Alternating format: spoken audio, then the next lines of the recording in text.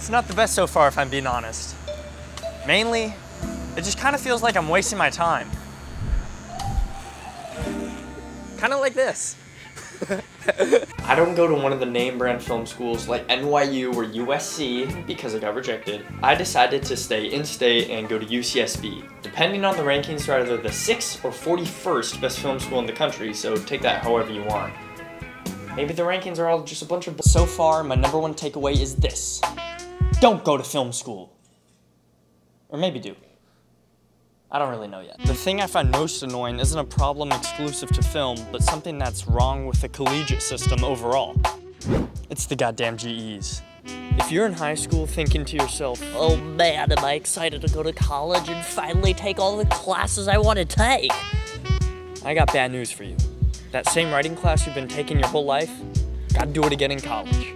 That same algebra class you slept through all of high school, gotta do it again in college.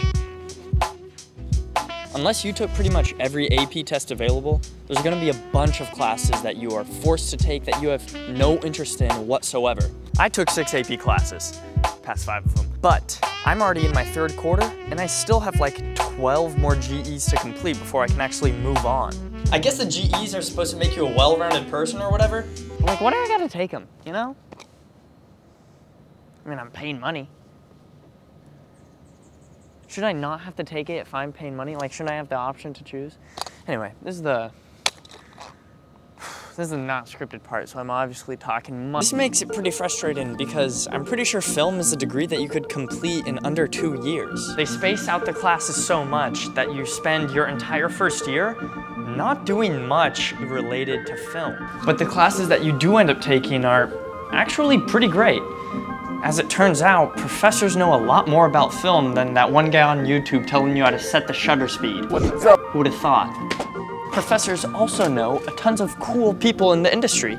So in your classes, you end up getting a lot of really great guest speakers. But then you end up looking at your friends doing pre-med or engineering, and you kind of start to confirm the suspicions that you had in your head earlier that a film degree itself isn't that much work. I mean, when you were applying, everybody was telling you, hey, you know that a film degree is worthless, right? It's just as good as a piece of paper, right? But the thing is, if you're applying to film school, you already know that. There's no magic piece of paper that will get you a directing gig. But what film school does offer are the individual opportunities that you would otherwise miss out on if you didn't go. Even at my school, not known for their film department, I still get internship offers from Disney Animation, the Emmys, Cannes Film Festival. You know, God forbid I actually got one, but they're still there. There's so many that there's pretty much no excuse not to be doing something outside of class. What that means is that you have to take advantage of the learning experience yourself. If you're going to film school and all you're doing is sitting in class, you're probably wasting your time and your money. You can't just be making movies when the professor assigns them. You have to be doing it all the time. You have to join all the clubs, apply to all the internships. Start a cheesy YouTube channel and edit these dumb videos at 3 in the morning. When you have a final due in 18 hours.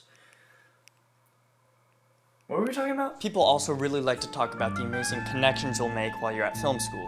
And while I'm sure this is true, I haven't really experienced that yet, you know, because of... But my school has already confirmed that we're gonna go back to in-person in the fall, so I'm sure things will be looking better. Oh, he's dead next time. Fuck yeah. Fuck! I know that at the start of this video, I said that film school kind of feels like a scammy drag, but I think that's the case for pretty much any college student enrolled anywhere right now. I can still see the glimmers of hope, and while film school definitely has its drawbacks, I don't see myself dropping out anytime soon. So, should you apply to film school? I don't know, probably.